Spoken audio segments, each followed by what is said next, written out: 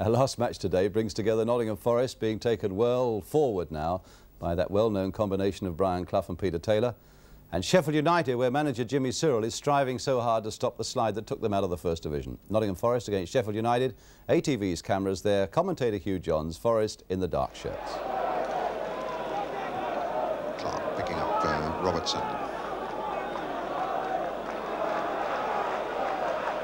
And they just let him pick his spot for that corner, and comes to Martin O'Neill, and there's got to be one goal.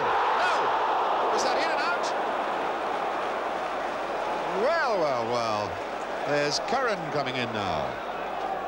And it goes for the corner. Well, that was a remarkable let-off. Sheffield United all standing about. Sheffield United standing about as Robertson knocks this ball in. Comes to O'Neill. He has all the time in the world. Now this ball, does it go in under the bar? It does, and out again, but it didn't cross the line. Going near post. Guthrie got it away. Clark heads in there. Offside, surely Bowyer. No, he's all right. Eddie Cahoon can hardly believe it. Bowyer has made it 1-0 Forest. We've been playing for 11 minutes. The Forest fans have gone wild, but clearly there has got to be a little bit of argument about the legality of that. Here's the corner coming in. We'll look for Bowyer as the ball is cleared out. Was he onside? Well, no, it looked very much as though number 3, Garner, kept him onside. McGovern knocking it on with Bowyer. Clark driving in. Butlin! He's got it this time, and he's onside this time, and it's 2-0. Good smart thinking by Barry Butlin. I can see now this driving run in a moment from Clark. This is what really set it up. Bangs it across, and Butlin spotted it. Right boot. Brown going the wrong way, couldn't get back. Garner then for Sheffield United. Hamilton knocks it on for Ludlam. O'Neill, number 8, going with Ludlam. In for Hamilton. Good ball. Edwards. That was handball, and that was McGovern giving away a penalty. That was a very foolish thing. He knew he'd done it the minute it had happened. There was no need for it at all. There's McGovern beaten. Now he goes back into the box. There. The left hand up. Penalty. Hamilton. It's 2-1. Chico Hamilton's 3rd goal of the season. 2nd from the penalty spot. And that one moment as he drives it left side. In fact, Middleton went the right way. Come down for O'Neill. Hoiked up there, and Curran's onside. Curran fighting to get it back. Bowyer. And it's 3. Remarkable goal for Ian Bowyer, which delights the Nottingham Forest fans. Really was remarkable. That hoiked-up ball, Curran onside. Now, a fine bit of goalkeeping here from Brown. He was dead unlucky to lose the ball. Curran did well to knock it back, and Bowyer is in. Now Curran. Curran got through 2, got through 3. And a shot on for Anderson. No, the shot for Curran, and there it is. Terry Curran, and how he deserves that goal, because it's all down to him right from the start. 4-0. Look at him now. Gets a bit of luck here. The referee plays advantage as Garner tried to stop him. He's away from Garner. He goes again. There's another one gone. That was Ludlam. All on his own. Chased now by the substitute Kenworthy. The ball off to his right. Nice return ball this from Anderson. Bingo. Terry Curran. In for O'Neill. Back for McGovern. Stretched for Curran. Anderson to spur Forest forward again. In for Bowyer. Curran. And he's still driving in there. And the shot there, beautifully in for Peter With, although he didn't hammer it as hard as he should. It's 5-1. Lovely bit of unselfish play by Terry Curran eventually. Anderson Anderson playing this ball in. Bowyer sticking it in for Curran. He should have been tackled out of it, wasn't. Might have had a half chance himself, but sticks it for With, who topped his shot. Brown got a touch, but it still goes in the back of the net. 5-1. Calvert then for Sheffield United. Franks. Frank Clark for Forest. Come down for Butlin to With. For Robertson. He goes against Franks. Curran can knock it back in again. And the shot is there for O'Neill, who didn't get it. Oh, he measured it, struck it well, but didn't score. Now it's Curran. That looked like a touch of the handballs, but not given by Kenworthy. Ludlam robbed, in possession. Bowyer. Still the pressure on. Anderson. There's a gap for him to attack. And he got there. He got there. Viv Anderson, the very first goal of his career in this his 42nd appearance for Forest. That's brought him to their feet again. 6-0. There was so much happening here. This first off coming back from Curran. Half cleared. O'Neill's shot. Charged down. Still it was on for Curran. Runs back in again. Looked like a penalty for a second. Not given. And now we wait for the number 2. After Bowyer wins and fights and grabs this ball, here's number 2, Anderson. Look at the gap in front of him. He sees it, he goes in there, and there's the drive. It struck Brown, but went on into the net. 6 is the score.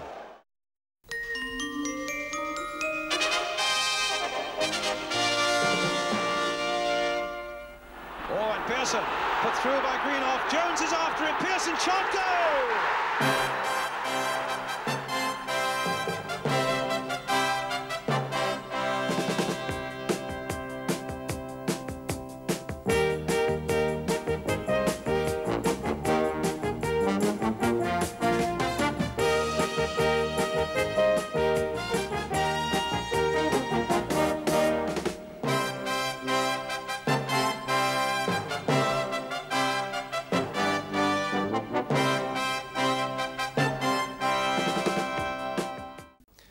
Our last match today brings us to the First Division game that promised to have more bite and meaning to it, I suppose, than any other played yesterday, and so it proved. Nottingham Forest, fresh up from the Second Division and winners of their first 2 games against Derby County, just a few miles up the motorway. 1 point from their first couple of games. But of course what made it more of a headline maker was that it brought together the side Brian Clough is so successfully building at Nottingham against the club he left at Derby. A crowd of 28,000 at the City Ground, Nottingham. ATV's cameras were there as well with commentator Hugh Johns. Nottingham Forest are in the dark shirts. Woodcock has gone over to take the corner. Ken Burns is in the box with Larry Lloyd. There's plenty of height there. Lloyd was in, and Wood drives it, and Wood scores it. 31 minutes into the game. Peter With keeps up his goal-a-game record. Everton, Bristol City, and now Derby County. Forest fans salute him. Woodcock's corner swinging in, the big figure of Larry Lloyd unsettling Derby as it comes back to Peter With. Dramatic drive to Bolton's right. Rather fortunate that Derby find themselves still only 1 goal down. 1 for Woodcock to chase. And golly, that boy can go. Really can go. Oh, what a superb bit of football by another good youngster. Gave the ball away. O'Neill. Robertson coming in. With number 2. 2-0. Peter With. 2-0. The electrifying speed of Woodcock. Dashing away with the ball. Superb tackle back by Langer. Lost the ball. O'Neill to the far post. Robertson crosses it in, and with the easiest goal he'll ever score. Offering himself again. And it's always behind O'Neill, ready to help out. Burns can go for McGovern if he wants to, but decides to go forward. Anderson. O'Neill. Anderson again. Good line ball for With. Faced by Powell. O'Neill through. Slips away from them. Looks for Woodcock. Comes across now for Robertson. Goal number 3. John Robertson. 33 minutes into the second half. John Robertson twisting the knife in the gaping wounds that Forest have inflicted on Derby. All starting on the right side with that superb little bit of football that let O'Neill free. And the ball came across the box. Robertson fought for it, got it and tucked it away. And so it is that Nottingham Forest are now the only First Division side still with a 100% record, and London clubs have their opportunity of pitting themselves against Forest in the next week. West Ham go to Nottingham for the League Cup tie on Tuesday, and then Forest come down to Highbury to play Arsenal next Saturday.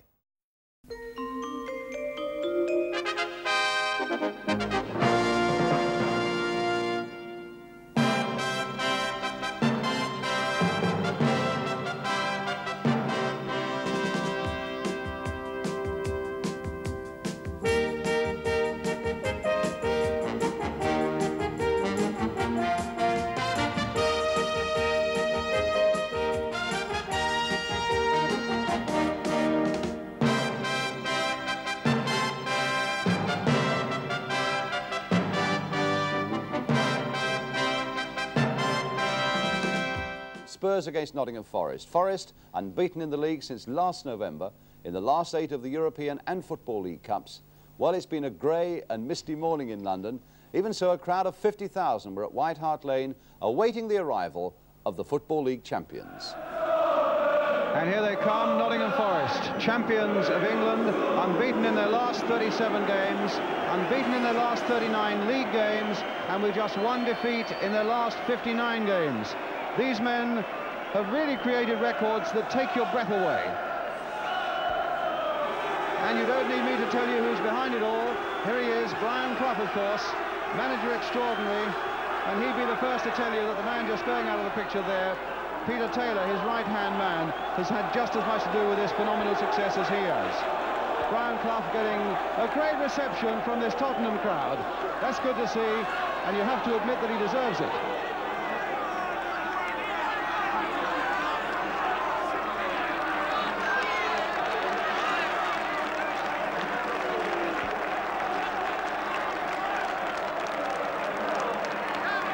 This then is the Forest team today, and they come with a heavy injury list without Kenny Burns, John McGovern, Colin Barrett, Frank Clark, Martin O'Neill. Even so, Forest have faced this sort of crisis before, not least when they won 3-2 against Everton at Goodison Park in the League Cup last Tuesday. The only question today is, can they maintain this magnificent record against this Tottenham side? Well, Spurs have got Glenn Hoddle fit, but goalkeeper Barry Daines has not made it, and 20-year-old Mark Kendall makes his second appearance. The first was last week at Norwich. Oh, it's the pass here for Ardiles. It's a beautiful pass if McAllister can get there. Anderson did well to stop him, and that very nearly went home, though, as Lee and Hoddle were both in there. That was some good work by McAllister, and a good save there from Peter Shilton, the shot by John Pratt. Forest was certainly in trouble a moment before when McAllister turned that ball in and turned it in so well. And then Pratt let go, and Shilton held on to it.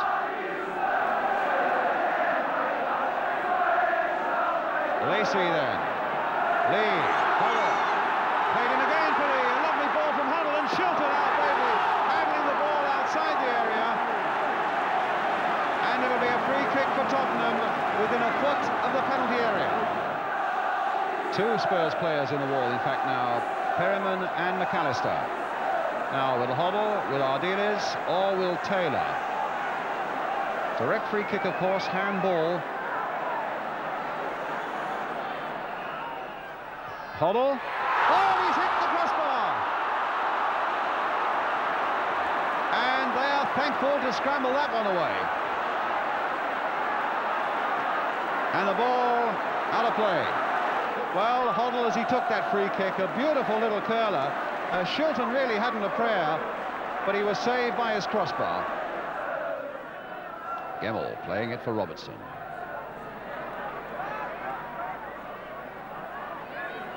Now Mills. Played in nicely for Anderson. Those long legs have got the cross in, and it was very nearly David Needham. Anderson got in well there, and Needham, who loves to come up and attack, just couldn't quite find the header.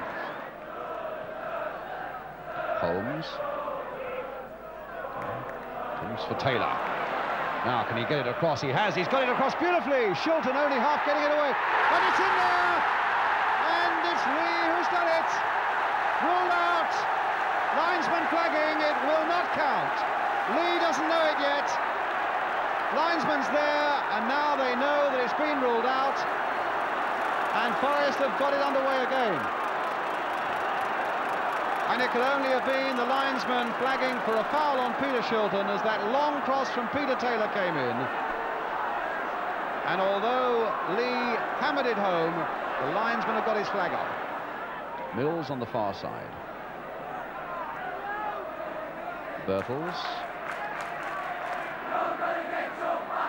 And now with Anderson. And it comes to Gemmell. He didn't really mean it, but it came to him in the end. Anderson, that's a goal for Nottingham Forest.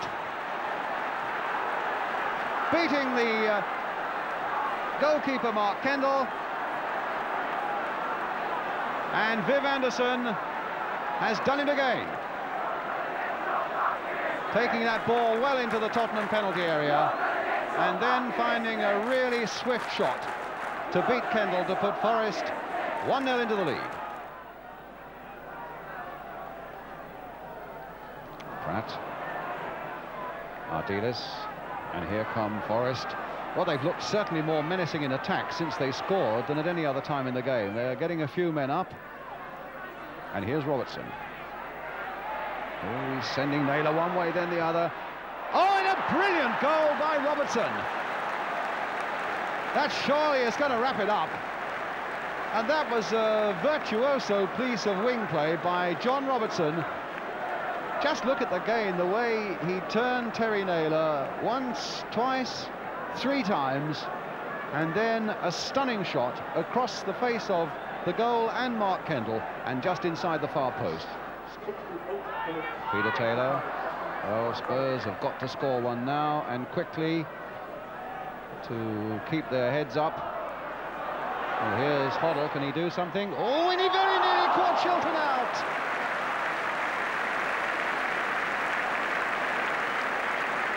Delightful piece of play by Hoddle.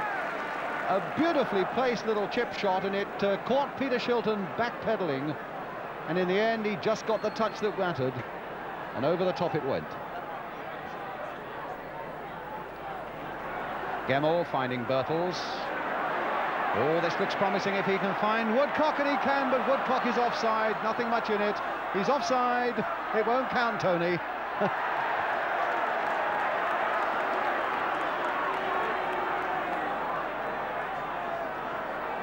But here's Peter Taylor.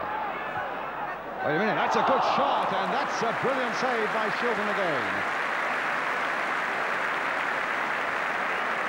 Such virtue in that piece of goalkeeping. Taylor hit it well, and I certainly had the impression there was a flick of a deflection on the way to Shilton, but his handling was absolutely supreme.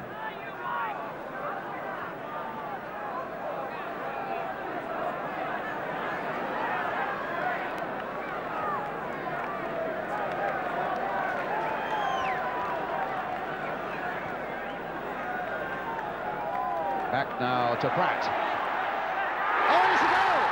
That counts. Shilton beaten at last, but beaten by a cruel deflection. And it'll be John Pratt who will claim that goal. Pratt shot, a deflection, and Shilton beaten. Whistle had gone. and Peter Taylor and Brian Clough both off the bench again. There's a certain amount of animation now in that Nottingham Forest bench. It's with Gamble. O'Hare. Oh, and it might go all the way for Birtles. That's given. 3-1 it is. Mark Kendall picks the ball out of the net. And Gary Birtles goes through there. The two managers there nudging each other, Peter Taylor and Brian Clough, and Peter Taylor saying, that's it, it's over. As Birtles went through there and stuck it wide of Mark Kendall, and making the scoreline Spurs 1, Forest 3. Melia. From offside against Tony Woodcock. He's done a great job, in fact, today for Nottingham Forest, because he's always been outnumbered up front, just he and Birtles. 4 in the midfield, 4 at the back. Here's Velia going on past Archie Gamble, but Forest get it away again, and the final whistle goes with Nottingham Forest record intact. Peter Taylor goes away, and Brian Clough goes away. What a fantastic record he and his team have brought to White Hart Lane. And in fact, the record that they've kept, the crowd can only look on and wonder how on earth this man does it. 1 defeat now in 60 games, unbeaten in the last 38, and in the last 40 in the Football League. These men in red shirts of Nottingham Forest have set records, really, that I would have thought are going to be unbeatable. Brian Clough, well, what can you say about him? He's got a charisma and a magic that nobody else in the game seems to have at the moment. You saw for yourself the reception he got from the Spurs crowd before the game. Well, afterwards I spoke to him about that, but also about a game where Forest scored 3 times and conceded 1. Yeah, we were not too happy with the goals we concede. We're never happy with goals we concede. We're very greedy with, you know, with our goals we either score or goals we concede. We're not too happy with that. Is it fair to say that your philosophy when you came here was, first of all, with 4 men across the middle of the field and 4 at the back, to contain Tottenham and then maybe to strike on the break? It's certainly fair to say that we had 4 men across the middle of the field, but not fair to say that we were trying to contain Tottenham. We don't try and contain anybody, apart from you. You mean you do contain them? You don't try, you actually do it? Is that yes, what you're we do it without telling everybody. Yes. This record, is it something that you're aware of? Is it something that's a burden for you and the players? Or? We try and shove it at the back of our minds as best we can, and we take every game. You've heard it a million times before, but we do take every game as it comes, and every game is a mountain to us. Tottenham's cup final was today. And we play an awful lot of cup finals, week in, week out. We went to Everton on Tuesday and there was a cup final there. And we got a result there, and we've got one today, and we'll have one next week, and, you know. Some of your players looked physically a little bit on the floor, shall we say, towards the end of the game. And I suppose that's justifiable and reasonable, isn't it, to expect that? No, it's not. With all the games they've had? No, it's not. They're not on the floor, and they're not jaded. I thought the opposition was. And they won't and will not be on the floor until we're lying on a beach in Calmalaw with you, all being well. You were invited last year, and the 1st or 2nd week of May. You got a marvellous reception yourself when you came out from the Tottenham crowd, and you were looking and you were bowing at them, and people regard you something of a messiah. Are you unique in management, do you think, yourself? Brian, I worked with you now for many, many years. You know me inside out. I'm me. Certainly not unique, and certainly not different. Just me. One of the big reasons for Forest's continuing success was the form yesterday of Peter Shilton in goal. Both Brian Clough and Peter Taylor have said before that Peter's worth 10 points a season to them, and that's what wins championships. And Shilton's yesterday performance was a winning one. Anderson did well to stop him, and that very nearly went home, though, as Lee and Hollow were both in there. That was some good work by McAllister, and a good save there. Well, I personally feel, but, you know, it's only opinion, obviously, that he's the best goalkeeper in the country. But it's opinion that stimulates the interest in football, whether people get the sack or whether they're retained and all that type of thing. I feel that Peter Shilton is the best goalkeeper. I felt that since the second I paid £300,000 for him, and nobody else would touch him. there's all, not controversy, but everybody says, should it be Ray Clements or should it be Peter Shilton and so on. In fact, you, to put it on the record, are the best of buddies, aren't you? Oh yes, of course, but obviously... Are you room together when you go away with the greatest of rivals, you know, I mean, let's make no mistake about it. I mean, I'd give me the right arm to get back in the England team, and, you know, I've had a couple of games, and, you know, I felt I did reasonably well.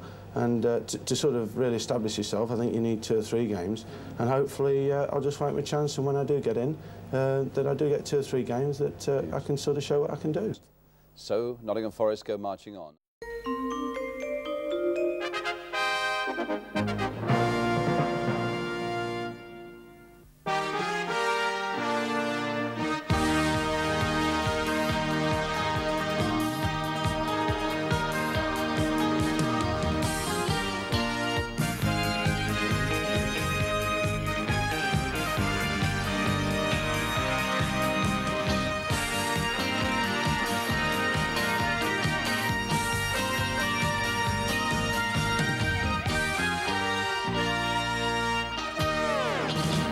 Against Manchester City.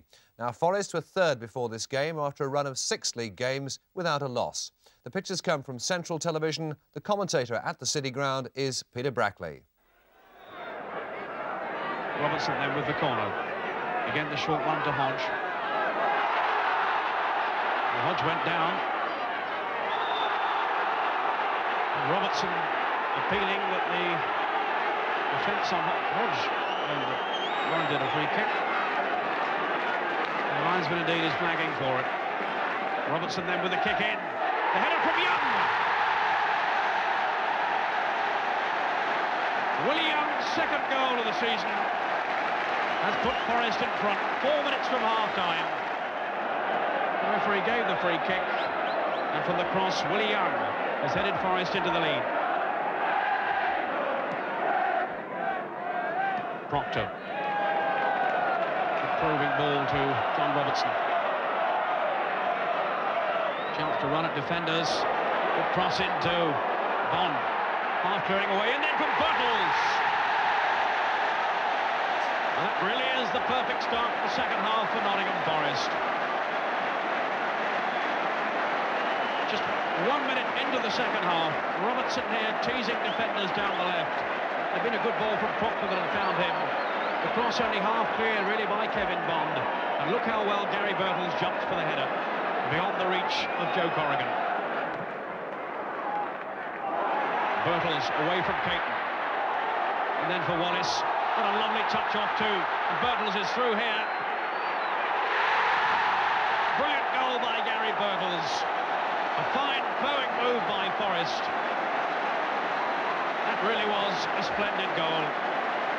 25 minutes into the second half, and Forest now have surely taken a real grip on this match now.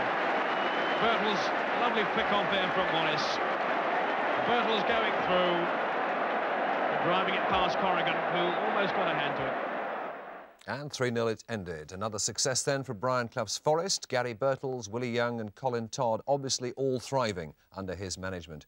George, I wonder, I mean, Gary Birtles is the most extraordinary story. He couldn't do a thing at Manchester United, but since he's come back to Forest, he's hit 10 goals. How do you explain that? Well, I saw him play quite a few games at United, and as you say, nothing was going right for him, and his confidence was gone completely. He's gone back. He obviously enjoys playing for Cloughie. It's a change of environment for him. And his confidence is sky high. You know, he looks at the moment like everything he touches is going to go in. But this manager-player relationship is all important. I mean, who was the manager you most respected in your playing career? Well, I was fortunate. In my mind, I played under the greatest of them all, Sir Matt Busby. And, you know, I've never, ever come into contact with anyone better than him in the management side. Have you got a favourite memory of Sir Matt, the manager?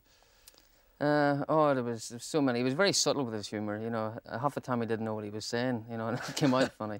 I think one of my favourites, when I was a youngster, I used to live close to him in Manchester. And in the early days, if you ever saw me waiting for a bus, he used to stop and pick me up in his car. And I don't tell him I told you this, he is the worst driver you've ever seen in your life. And in the end, it got so bad, I used to hide in the bus queue so he would drive past me. I can't imagine you waiting for a bus. And what about Brian Clough? How would you and Brian Clough have got on, do you think, in your playing days? I don't know. It's difficult to say. You know, he's obviously a very controversial character, and I suppose you could say I was the same. Whether it would have splendid or gone the opposite. It's hard to say. Very diplomatic answer.